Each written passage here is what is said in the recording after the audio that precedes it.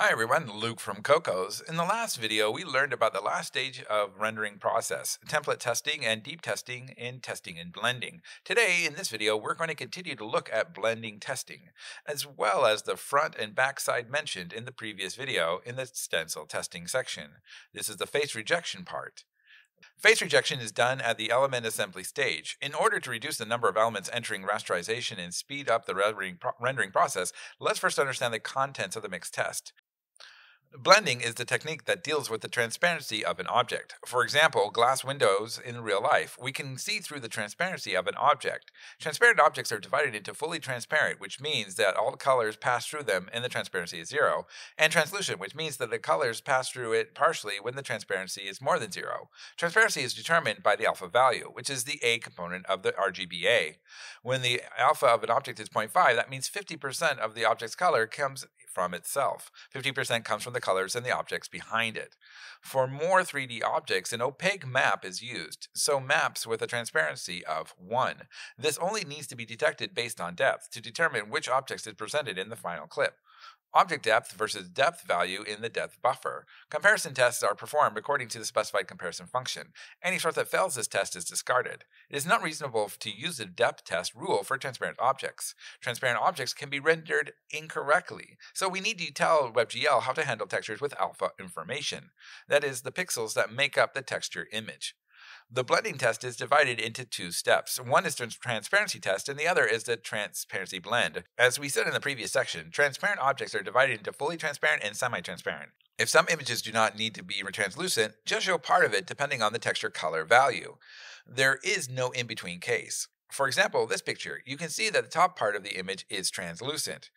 In practice, if the translucent texture is not handled, the default color of the texture will be displayed like this.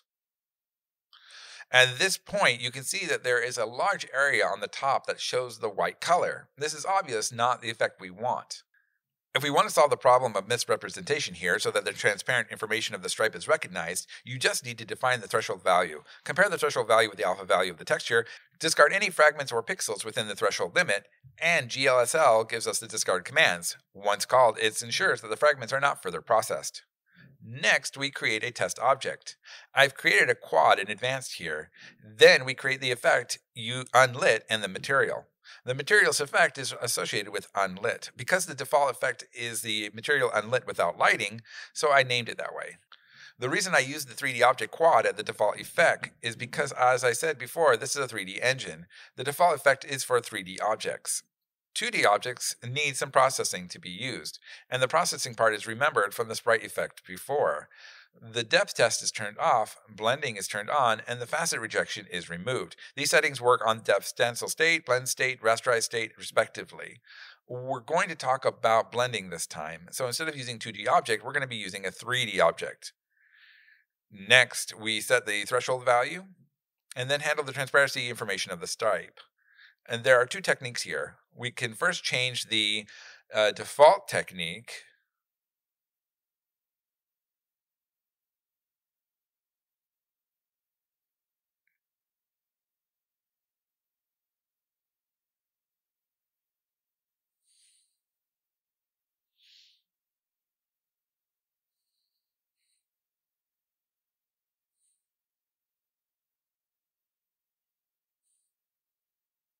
Okay, so first we declare an alpha test macro. In the alpha test macro, we define the alpha test parameter, which is a threshold value of alpha test.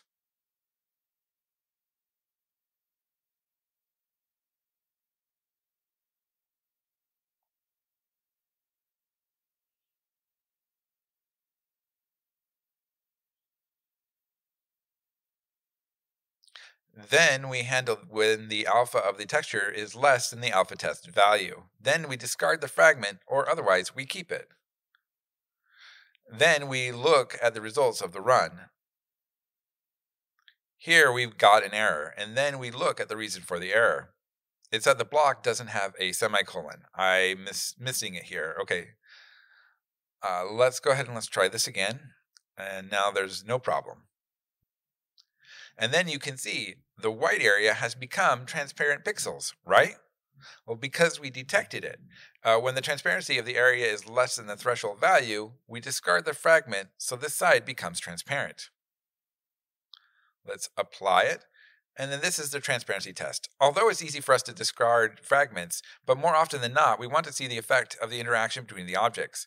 It's not possible to just discard the fragments like rendering an opaque object of a fully transparent object. And in cases where it's necessary to render multiple transparency levels at the same time, so we need to enable blending. That's the transparency blending part we'll be talking about next.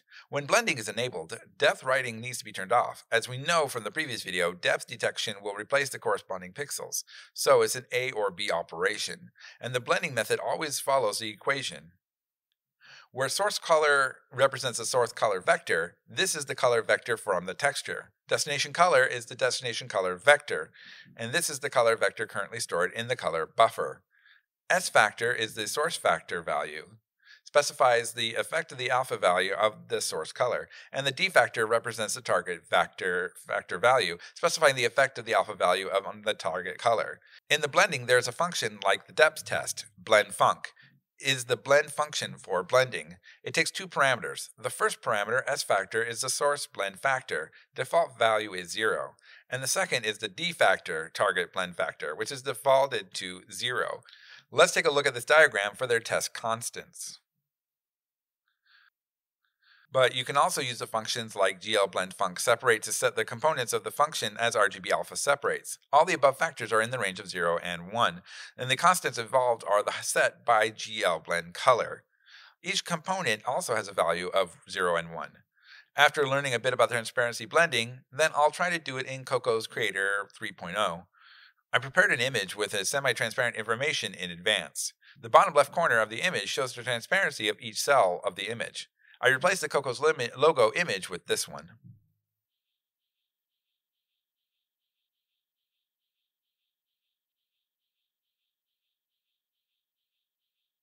You will see that the cells with 25% transparency information are completely transparent. This is because the transparency threshold is set too high. Usually I am changing it to 0.1 is enough.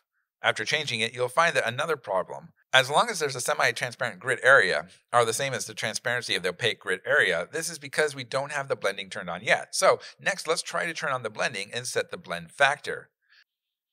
Here, I chose the source factor blends SRC configured as SRC alpha, which means it uses the source color. And the target factor blend DST is 1 minus SRC alpha.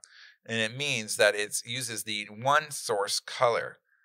So here's an example of how it's calculated. Suppose the source code is rows, transparency is 50, and the values are 0.9, 0, 0.6, and 0.5. And the values of the color buffer is green, 0, 1, 0, 1.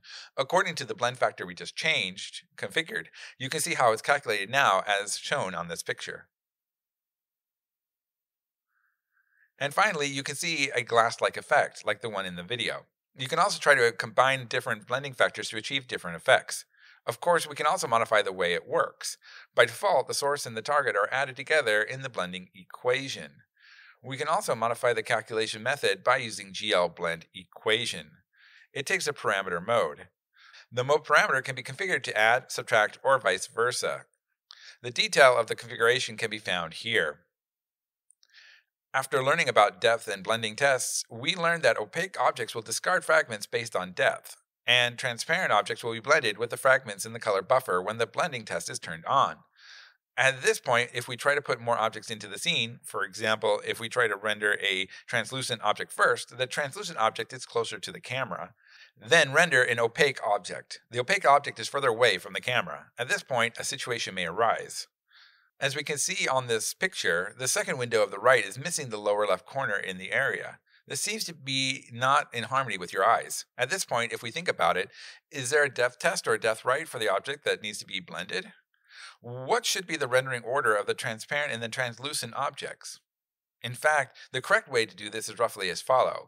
First, draw all the opaque objects first, then sort out all the transparent objects, and then the viewer's perspective is used. That is, the distance from the camera is used for sorting. In most cases, the depth test is not turned on. Finally, we draw the transparent objects in order of distance to proximity. In Cocos Creator 3.0, we will also follow this principle. But for the second part, I'll highlight most. This is because there are some special cases. For example, two semi-transparent objects with an interpolation effect, the upper part of the object A is closer to the camera, but the bottom half of object B is closer to the camera. They have the X shaped between them, so the lower half of the object A is obscured by the lower half of the object B. The same is true in the upper part of object B, but the camera recognizes the depth of the object, so eventually one object will behave abnormally. This situation can be avoided. Ideally, the engine should be able to do the mesh separation. Then the translucent object will be separated by the depth detection. But it cannot do depth writing, so that fragment is not discarded. But even if you had the ideal, there are some conditions that cannot be met. So we can only try to avoid the situation in the production. The project depends on the circumstances. So next, let's change the cube.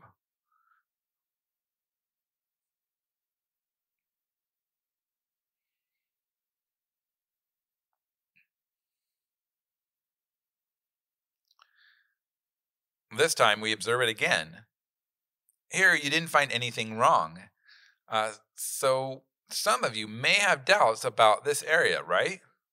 Well, that is why there's a blending effect. The bottom and the back of the cube are gone. This brings up the next part of the explanation, which is face shaving. Since an object is transparent, it means that you can see through it to the scene behind and the structure inside of it. But it doesn't seem to be the case. That's because the engine eliminates the rendering of the backside by default. So no matter how we rotate it, we can see the front of the object, but not the back. So we need to turn on both front and back rendering. Here we can set it with cull mode. Cull mode is set in the rasterizing state. It has three states. One is back to cull, the backside, front to cull, the front side, and one is none. In this default case, it is culling the backside. We choose none mode to not eliminate any face. This time you can see the backside of the object. At this point, some developers will surely ask, what is the principle of this? In short, the course principle is actually the wrapping order. When we define the vertices of a triangle, remember that we defined a set of vertex indexes data before, right? Well, the vertex index data is actually set in a specific way. By default, the bottom layer defines the counterclockwise direction as the positive direction. Therefore, the order of the vertex indexes is provided in a counterclockwise manner. And our front data is provided in counterclockwise, and vice versa for the backside is clockwise. If we execute the backside of the vertex data provided clockwise, it will not display. If this is set to none, it will not be excluded. So both clockwise and counterclockwise can be rendered. One thing to note here is that whether counterclockwise or clockwise is determined by the order of the provided vertices, not the observer's view. Up to this point, there are 8 articles in the Cocos Shader Basic Introduction in our forums.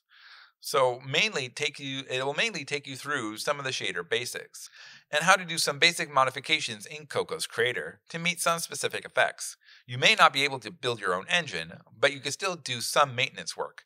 And for those who are interested in shaders, you can also check out more rendering-related knowledge from the OpenGL official website. Of course, the basis of the rendering is also irresponsible from transformations, that is, the application of the vector and matrices. So if you're interested, you can take a look at 3D math primers for graphics and game development to learn more about the basic mathematics. So that's it for our video tutorial on shaders. Thank you for watching, and we'll see you next time.